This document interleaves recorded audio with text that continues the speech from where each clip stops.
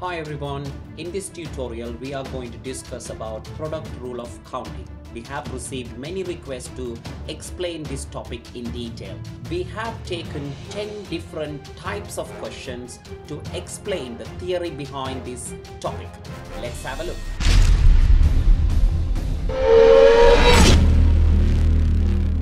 Question number 1. Mike can choose from 3 starters, 6 main dishes, 4 puddings. How many different meals can Mike choose from? So there are 3 starters, so there are 3 ways of choosing the starters. So there are 3 starters multiplied by 6 main dishes. So he have option of choosing 6 type of main dishes multiplied by, and 4 puddings times by 4 types of pudding. So if you multiply everything together, so 3 times 4, 12 times 6, 72 different ways. So 72 different ways he can choose the meal from. That is the question number 1. Straightforward question. You multiply together to get the different ways. Question number 2. Jack is in a restaurant. There are 5 starters, 8 main courses and some desserts on the menu. So there's no desserts given. The number of desserts is not given. Jack is going to choose 1 starter, 1 main course and 1 dessert. He says there are 240 ways that he can choose his starter, his main and his dessert. Could Jack be correct? So yes, Jack is correct. The reason why he is correct, because if you multiply the number of starters and number of main dish, 5 times 8, that gives 40 options, right? If you divide the Jack's prediction or Jack's answer 240 divide by 40, that gives a clear answer, integer answer, 6 ways. So 6 desserts may be in the restaurant, right? Maybe we don't know the exact number, but it is a possible way. If there is a 6 option for dessert, you can multiply 6 times 5 times 8 gives the 240. So 6 dessert is possible answer, right? So we are going to conclude this answer as a yes, Jack is correct, because it is divisible. When you dividing, if it is a decimal or fractional answer, right, you can conclude that means no, Jack is incorrect because there's no integer value. So there's number of times starters, main course and desserts has to be a whole number, and Jack's prediction is not tallying with that. So you need to be based on that one reasoning out. So we are going to be talking about the different types of third question. There are 8 boys and 5 girls in a class. 1 boy and 1 girl are going to be selected from the team leaders, for the team leaders of the chess club. So they are forming a chess club team leaders team. So out of 8 boys, they are choosing only 1 boy, and there are 5 girls in the school or in the class, and they are choosing only 1 girl and 1 boy they are choosing as a pair, right? So how many different pairs could be chosen, right? So this is, you are choosing from boys and girls, not from the same group, right? So boys is a different entity, girls is a different entity. The entity means a different type of group, right? So out of 8 boys, you can choose 1 boy. There are 8 ways you can choose from. You can choose the boy 1, boy 2, boy 3 up to boy 8. There are 8 possible ways. Multiply by, there are 5 different ways you can choose the girls from. So 8 times 5, there are 40 ways you can choose from. Right. Now look at the question number 4. I have prepared this question purposely to explain the difference between when you want to divide and when you don't want to divide. Question number 4. There are 3 chess players in a room. 2 players are selected at random to play for a competition. How many different possible matches could take place, right? So what they're talking about, 3 chess players, assume A, B and C. Right, assume A, B and C are the chess players. So 2 players selected, so assume A is going to be played with B, A is going to be played with C. So I have chosen the first letter as A. Now if you select the B as a first player, B is going to play with A, B is going to be played with C, right? That is the second sense. If I select the C as a first player, C is going to be played with A, then C is going to be played with B. So that is the third type, right? Altogether, if you see, the total number of ways is 6 ways, right? How I'm going to, without writing this one, how can I understand that? So 3 chess players, I'm choosing 1 player first, so that means 3 different options, multiply. After selecting 1 player, you left over with 2 players, so how many chances of choosing 2 players is 2 ways. So 3 times 2 is 6 ways, right? And now 6 ways is exactly matching with our outcomes. However, this is where you need to understand.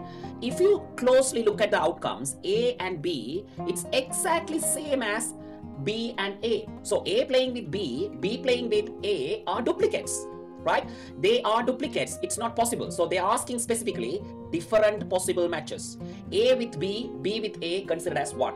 So there are 3 duplicates. If you can see, A with C is duplicate with C with A, and B with C is duplicate with C with A. So 2 players are selected means so you need to divide by 2. So actual answer is 3 ways, 3 different ways is the answer. Now the question is why 2? Right, in maths the combinations are indicated by factorial notation, right? So factorial. What is factorial? Factorial is, let's say 2 factorial, the sign is 2 factorial means 2 times 1. 2 times 1, it's 2, right? So you need to be multiply 2 factorial means 2 times 1. If it is 5 factorial means 5, 4, 5 times 4 times 3 times 2 times 1, right? So we will do a couple of questions to understand this better. So there are 3 chess players in a room. So 2 players are selected at random means 2 players can be duplicate. So you need to divide this question by 2. Right? So 2 factorial means 2 times 1 is 2, and that is the answer. 6 total ways, divide by 2 is 3 ways. So this is the answer for the question number 4. Question number 5. There are 5 chess players in a group. 2 players are going to be selected at random to play a match against each other. How many different possible matches could take place? First of all, you need to understand you need to select 2 players. So you need to draw 2 dashes. Right? So the 2 dashes options are going to be multiplied together. So first of all, first player is going to be chosen from 5 ways. After choosing the first player, you have 1 player down, so 4 chances of choosing the second player. So 5 times 4 is 20 ways. So 20 ways you can choose 2 players from 5. However, in earlier question, we understand the duplicates. So 2 players are selected from the same group. That means there are 2 factorial. 2 factorial means 2 times 1, which is 2. So you need to divide the 20 ways, divide by 2. So the correct answer for this question, how many different possible matches, is 10 ways is the correct answer. Question number 6. There are 5 hockey players in a group. 3 players are selected at random to play for a competition. 3 players. So you need to put 3 dashes and multiply because of the product rule. First player is going to be selected from 5.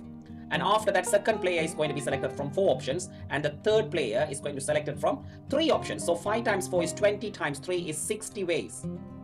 Now, there may be a duplicates. How to find out the duplicates? It's a 3-player system. 3-player system means 3 factorial. 3 factorial means 3 times 2 times 1. So which is 6. So you need to divide by 60 ways. Divide by 6. The possible answer, different ways are 10 different ways. That is the answer for the question number 6. Let's look at some more question. Question number 7. There are 10 chess players in a room. Each player shakes other person's hand once. How many handshakes will take place? So 2 players can be handshakes. So 1 pair of handshake means 2 players. So first player is chosen from 10 chances times by, if you take 1 off, so 9. So 10 times 9 is 90 ways, right? There may be duplicates happen. So you got to divide by 2 factorial, which is 2 times 1, which is 2. So 90 ways, and divide by 2, which is 45 ways handshakes can happen. Question number 8. Tom has 6 shirts and 3 jeans. How many different combinations of shirt and jeans could Tom choose? Right? So he need to select for shirt, he need to select for the jeans. So there are 6 options of the shirts and there are no reductions. So 3 jeans as it is, right? So there are 18 combinations, right? 18 ways he can choose the jeans and shirt from. Here you don't need to divide because it doesn't matter he wear the jeans first, then the shirt secondly. It doesn't matter. So whichever the way he wearing the shirt and jeans, end of the day he wears a shirt and jeans as a 1 pair. So here there is no need for dividing the number by 2 factorial. So 18 ways is the answer for the question number 8. Question number 9. Sally has 4 cards. How many numbers smaller than 3000 can she make? 3000, less than 3000 means he need to select 4-digit number. So 4-digit number means in between they are going to be product, the number of ways. The first digit has to have some restriction. What is restriction? Less than 3000. Less than 3000 mean it can be 1, it can be 2. It can't be 3 or 4. So only 2 possible options, so 2 ways. After you select one of the number from 1 or 2, you have left with one number and the remaining 3 and 4 numbers. Altogether, 3 options. So 3 options there. After you select the second number, you left with 2 options. Then after you fill the third number, you left with 1 option, right? So altogether, if you multiply 2 times 3, 6 times 2, 12 ways you have options. Now, question number 10. There are 17 men and 26 women in a choir. The choir is going to sing at a concert. One of the men and one of the women are going to selected to sing the first song. So the pair is going to be singing the first song. Work out the number of different pairs that can be chosen. Right here, very important question. You are selecting one man from a 17 men group, right? So from 17, you are choosing one of them, right? So there are 17 times 26 women. So there's option of 26, right? So both of these items are selected from different groups. So you don't need to divide by. So the answer is 442 ways, right? 442 ways or 442 pairs you can choose from. So this is one boy and one girl, right? 442 ways. But the next question is a little bit trickier. We have made a small error in a previous video. Apologize for that one. So that is the whole explanation. We're trying to produce a video with all the different types to explain this one a little bit better. So 2 of the men. So this is 2 of the men means only in the men's category, not with the women. Only in one group mean this division will take place. 2 of the men are chosen to make a pair to sing the second song. Ben thinks there are different pairs of 136 and Mark think there are 272. Right, now what we studied actually, we are choosing 2 men. So that means 2 gaps with a multiplication symbol, and you have to choose a men from 17 men. So 17 options, and after that second men going to be chosen from the remaining 16 men. So if you times this one is going to be 272 pairs, different pairs, right? However, there may be duplicates. There may be duplicates because of 2 men, so you need to divide by 2 factorials, which is 2 times 1 is 2. So the answer 272 divided by 2, it's going to be 136 pairs.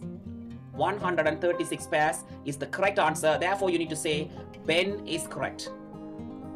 Ben is correct. So because you need to divide by 2, because it's from one category, one men group, there may be duplicates, you need to divide. So Ben is correct. The correct answer, to avoid the duplicates, you need to divide by 2 to get the 136 as answer. That is our end of the tutorial. Hope you understand the product rule of counting topic, and hope you do well in the exam tomorrow. Wish you all the best and see you later. Bye now.